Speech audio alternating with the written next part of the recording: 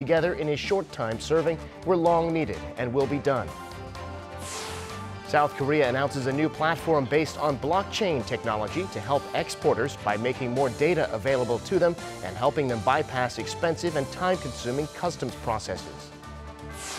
And reports say the preliminary trade deal reached by the U.S. and China was smaller than President Trump wanted, and some even say it was a win for China. It's 4:00 p.m. here in Seoul. Thanks for tuning in to Arirang News. I'm Devin Whiting. Just 35 days after he was sworn in, South Korean Justice Minister Cho Kuk has announced his resignation. In a statement handed out to reporters a few hours ago, Cho said his role in bringing about prosecutorial reform has ended, and he asked for the public to support the government and his successor in completing the reform. The announcement came just 3 hours after Cho unveiled a set of reform measures. The former presidential aide for civil affairs said that he felt apologetic to the public regarding the investigations into his family, saying he'll now put everything aside to take care of his wife and children. For the past 2 months, Cho and his family have been under investigation for what are said to be his family's suspicious investments in a private equity fund and his daughter's college admissions. Now we go to the nation's top office for its response following the Justice Minister's resignation. We have our presidential correspondent Shin Se-min on the line for us. Shin Se-min, tell us more. Right, Devin. The president just moments ago said he's sorry for social conflict over issues surrounding Justice Minister Cho Kuk. He added that it's regrettable that the Justice Minister and the Prosecutor General weren't able to work together on reforming the nation's prosecution. This is him moments ago. 오늘 조국 법무부 장관이 발표한 검찰개혁 방안은 역대 정부에서 오랜 세월 요구되어 왔지만 누구도 해내지 못했던 검찰개혁의 큰 발걸음을 떼는 일입니다. 검찰이 스스로 개혁의 주체라는 자세를 유지해 나갈 때 검찰개혁은 보다 실효성이 생길 뿐 아니라 앞으로도 검찰개혁이 중단 없이 발전해 나갈 것이라는 기대를 가질 수 있게 될 것입니다. With that, the president promised to complete prosecutorial reform despite the resignation of Justice Minister Cho Kuk, and he ordered the Justice Ministry to wrap up the necessary revisions on the reform plan within this month. And mind you, Devin, his raw reaction to the news coming from his weekly meeting with his top aides, which, by the way, had been pushed back an hour from its regular schedule of 2 p.m. every Monday to avoid overlapping with the Justice Minister's announcement this afternoon. Right. Well, the controversy over the Justice Minister and his family members on a number of issues, including this alleged improper financial practices, has done some damage to the Moon administration. Tell us more about that. Right, the issue of the Justice Minister and his family members currently being investigated for corruption allegations had been causing trouble for the Moon administration in moving forward with its state affairs. And that caused the Moon administration's approval rating to tank to its lowest level since he took office in May 2017. And according to Real Meter, his rating fell 3 percentage points on week to 41.4 this week with a margin of error 2.2 percentage points. And the survey commissioned by local news broadcast YTN and Real Meter did a phone survey of 2,502 people nationwide aged 19 or older over 4 business days this past week. And just to recap, the now resigned Justice Minister and his family are being investigated over allegations that range from financial malfeasance to pulling strings to get his daughter admitted into medical school. And such issues surrounding this family of Justice Minister have divided the nation into half, with rallies calling on the Justice Minister to quit, while counter-protesters criticized the prosecutors investigating him, as Cho had been tasked by the president to overhaul the nation's prosecutor's office for its extensive powers. Now, Devin, that's all I have for now, but I'll be sure to bring you a more comprehensive report in our evening newscast on the reaction of the presidential office in regards to the Justice Minister's resignation. Back to you. All right, Semin, we'll be looking forward to that. Thank you. Now, disappointing news for football fans here in Korea because it looks like Tuesday's historic World Cup qualifier between South and North Korea won't be televised. However, the game is on, and the South Korean team is going to be in Pyeongyang for their first inter-Korean game in the North Korean capital in nearly 30 years. Kan Hyung-woo reports. The highly anticipated inter-Korean football match in Pyeongyang, the first of its kind in 29 years, is unlikely to be broadcast live. According to South Korea's three major TV networks, KBS, MBC, and SBS on Monday, plans for the live broadcast of Tuesday's World Cup qualifier between the two Koreas fell apart. Although there is a day left until the match, Seoul's Unification Ministry said North Korea is still remaining silent. Understanding the situation in the north, we are going to do whatever we can with the Korea Football Association to make it work. But right now, the live broadcast of the match does not seem realistic. Given the high interest in the match, the Unification Ministry is going to set up two monitoring rooms, one at the Korea Hotel where the South Korean players are staying, and the other at the ministry to try to provide real-time updates. But that depends on what kind of communication channel the North will allow. Another way to learn about the match is to check the FIFA or Asian Football Confederation websites, but they provide limited information such as goals and substitutions. Pyongyang also has not answered Seoul's calls to allow civilian spectators. The Taeguk Warriors will compete in a hostile environment with tens of thousands of North Korean supporters in the stands at the Kim Il-sung Stadium. Taking a flight from Beijing to enter the North, the South Korean men's national football team are expected to have only one official practice at the Kim Il-sung Stadium on Monday evening. Tuesday's inter-Korea match is set to kick off at 5:30 p.m. Korea time. Kang-young-woo, Arirang News. The most powerful typhoon to hit Japan in decades has left more than 30 people dead and 19 unaccounted for. Typhoon Hagibis left a trail of destruction throughout the country, and it seems radioactive waste from the Fukushima nuclear plant has gone missing. Our Lee Min-sun tells us more. The season's 19th typhoon, Hagibis, slammed into Japan over the weekend, causing dozens of casualties and leaving many regions flooded. Hagibis also swept across Fukushima, home to the nuclear plant that melted down following the 2011 earthquake and tsunami.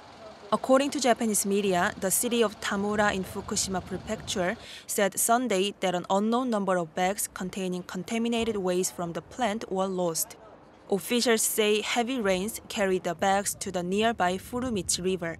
That river connects to another river and flows into the Pacific Ocean. The city retrieved 10 bags from the river, but they haven't been able to confirm how many went missing out of the more than 2,600 bags kept in a temporary storage. Each bag weighs between 700 kilograms and 1.3 tons. They contain grass and wood collected from areas that were heavily contaminated by radiation. City officials insist contaminated waste did not leak out of the bags, and they will carefully check the storage and management record. However, this isn't the first time something like this has happened. In 2015, contaminated waste from the Fukushima plant went missing in similar circumstances when the region was hit by torrential downpours. Lee Min-sun, Arirang News.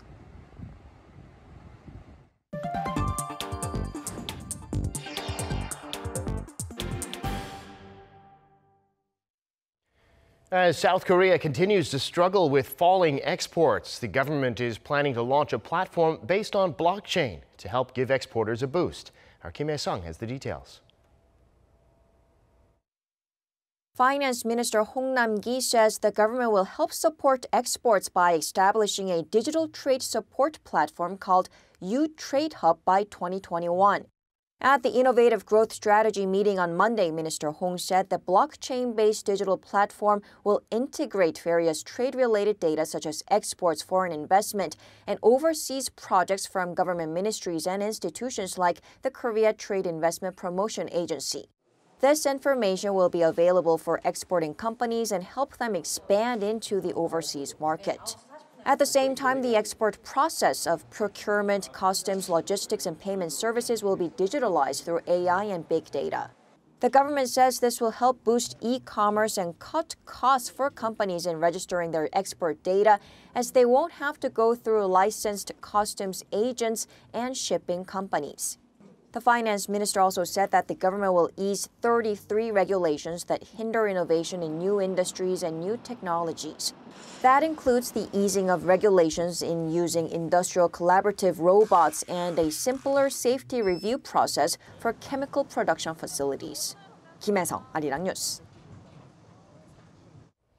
Uncertainties globally apparently have South Korean manufacturers gloomy about the fourth quarter. According to a survey of 2,000 local firms released Monday by the Korea Chamber of Commerce and Industry, business sentiment fell 1 point from the previous quarter to 72 for the October to December period. A reading below 100 means pessimists outnumber optimists. The chamber says exports have been weak for 10 straight months, while listed companies saw their operating profits decline in the first half of the year by 37%. It attributed the weakness mainly to the U.S. China trade war, Japan's export curbs, and fluctuating raw material prices. Last week, the U.S. and China reached what's being called a Phase 1 deal on trade, with Beijing agreeing to buy more American agricultural goods and Washington saying it won't raise its tariffs. Major news outlets, though, say it was a win for China. Our Yoon Jung-min tells us why. With U.S. President Donald Trump scrapping his planned tariff increases on Chinese goods and calling a truce to their trade war, the Wall Street Journal says it was China who emerged victorious from last week's trade talks in Washington. According to the paper, the truce opens an opportunity for China to avoid concessions it doesn't want to make, forcing President Trump's hand with his re-election bid looming. The Wall Street Journal pointed out that China hasn't confirmed yet whether it will buy up to $50 billion of U.S. farm products, as announced by Trump.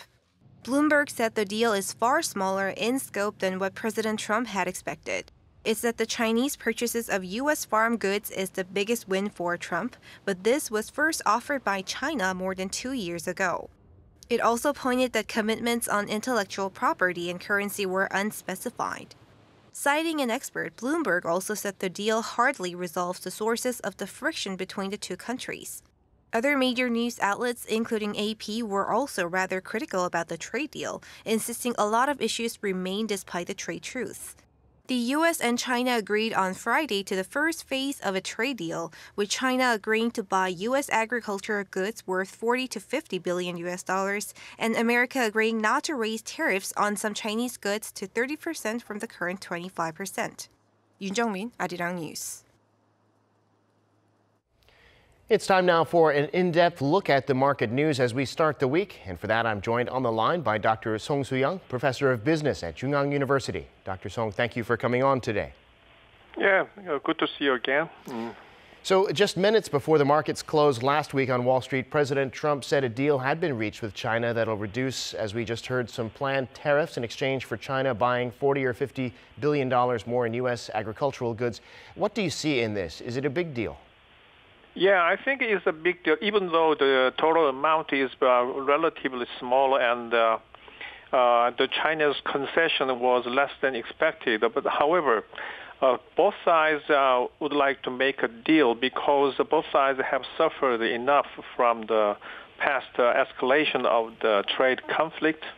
And consequently, China has been relieved of the potential run out of the capital out of China or the stark appreciation of the China's renminbi.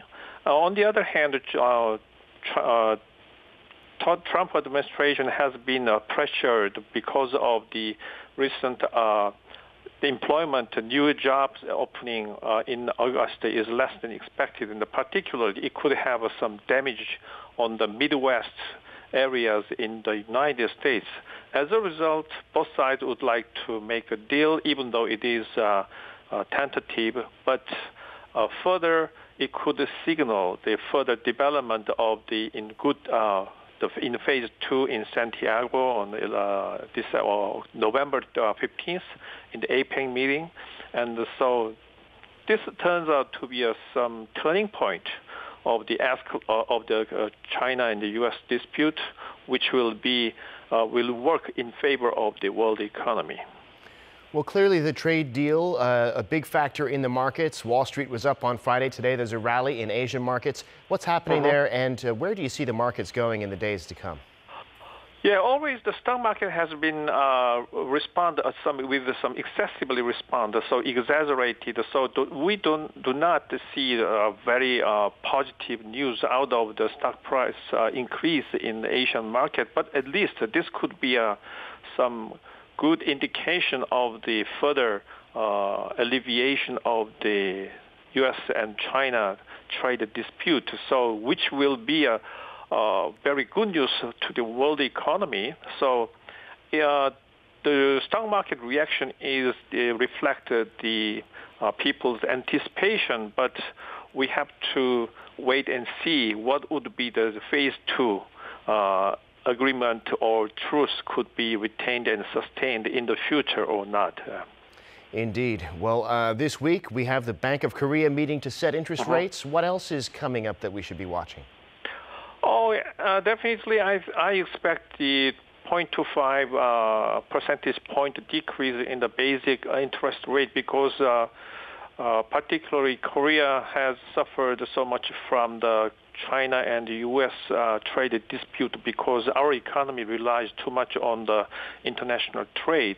And also, recently, the newly elected IMF chairwoman, the Kristalina Georgiev, has pointed 3 countries specifically on her speech in IMF meeting about Germany, Netherlands, and South Korea, whose fiscal status of the government is too good to not to use the fiscal policy. So she has urged the 3 countries to spend more money, particularly to boost the economic spending, particularly in Korea, whose percentage rate of the government debt against GDP is less than 50%. This is actually austerity. I think this is austerity. So therefore, I would like to urge not only the decrease of the basic interest rate by the Bank of Korea, but also the quite large expansion of fiscal policy is expected. Well, we'll be watching for those measures to come down the pipe soon. All right, Dr. Song, that's where we'll have to leave it today. Thanks so much for coming on. Thank you. Meanwhile, South Korea and China have agreed to resume joint patrols to crack down on illegal fishing. South Korea's Fisheries Ministry says patrol boats from the 2 countries will scour the joint fishing zone in the West Sea from Monday through Sunday. Only authorized fishing boats from the 2 countries are allowed to fish in the zone. Each side will share the results of their patrols with the other. More than 30 illegal Chinese fishing boats have been caught by the 2 sides since the joint patrol started in 2014. South Korea alone has seized 92 illegal Chinese fishing boats so far this year. South Korea's elderly are more willing to invest their precious time and money on enjoying themselves compared to the past. With the shift in consumption trends, instead of being largely overlooked, the market for products aimed at the elderly is rapidly expanding. Hong Yu reports. In the past, senior citizens had a hard time keeping up with the latest consumption trends, especially in electronic devices such as smartphones. But now, around 80% of people in their 60s carry smartphones, especially ones that have been customized to be easier for older people to use. There are many other products that have been designed to target the elderly, who have been called the new silver generation in Korea. One of these is a smartphone which has content tailored to the older generation, such as 트로트 music and word quiz games. Also, it comes with a pre-installed dementia prevention app that helps users check their mental health once in a while. It has a wide 6-inch screen and is very user-friendly. I use smartphones to watch videos on YouTube. I watch the news with my phone, and I also use KakaoTalk to chat with people. There are also AI speakers made for elderly citizens living alone, which they can talk to and feel less lonely.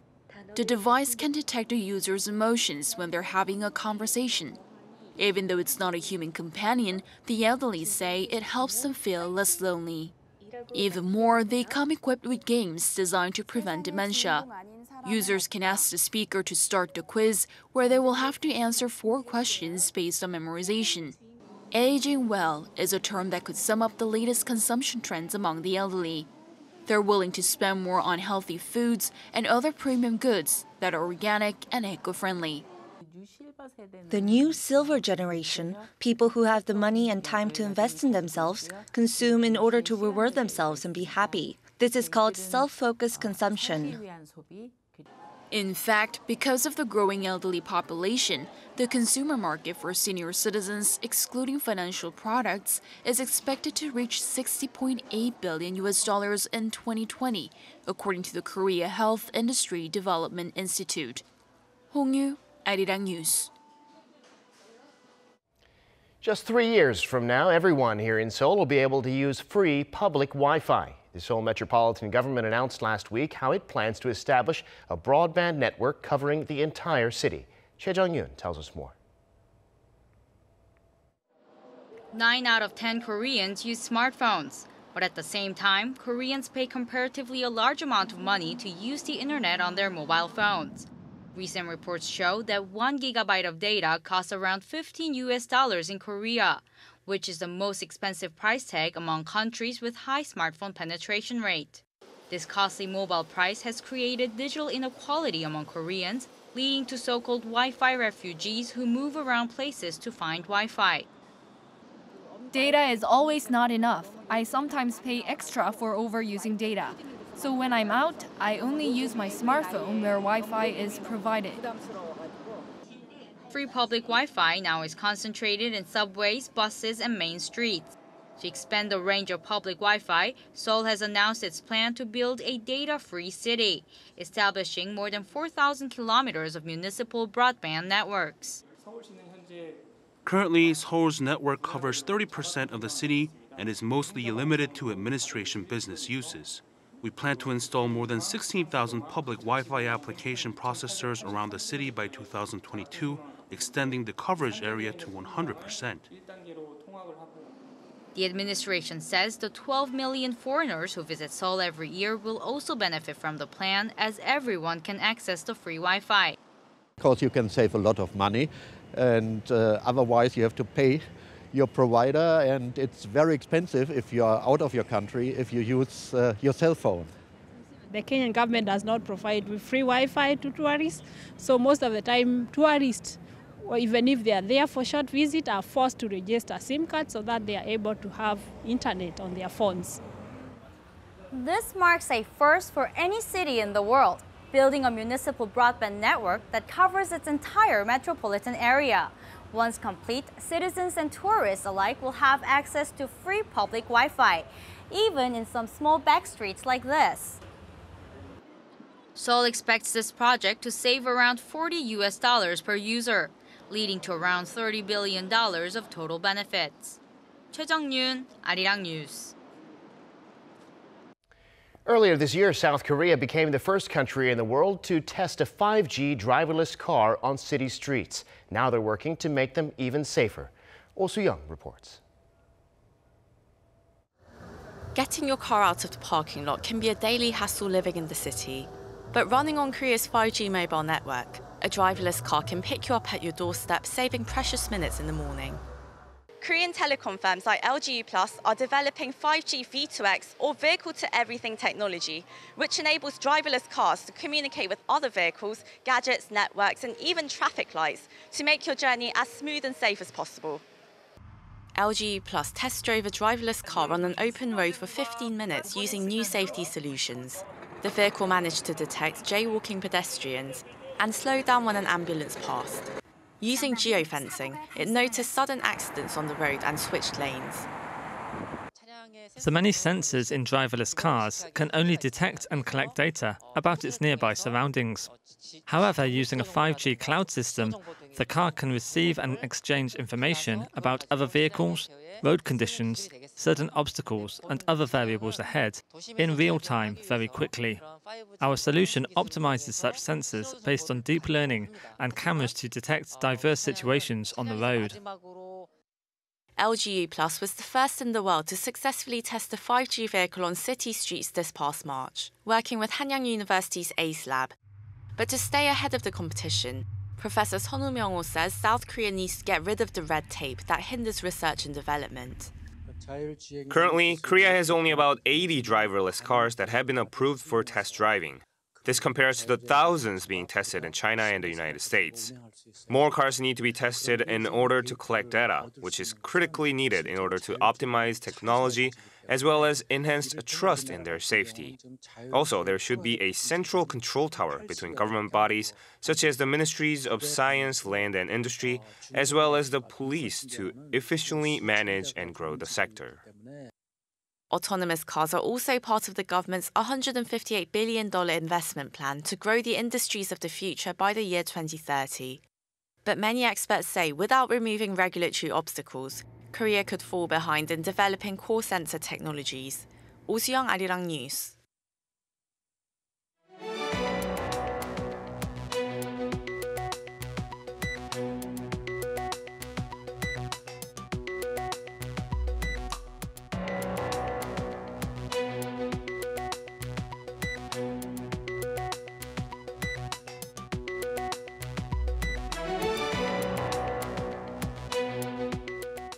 And that does it for this newscast. Thank you for watching.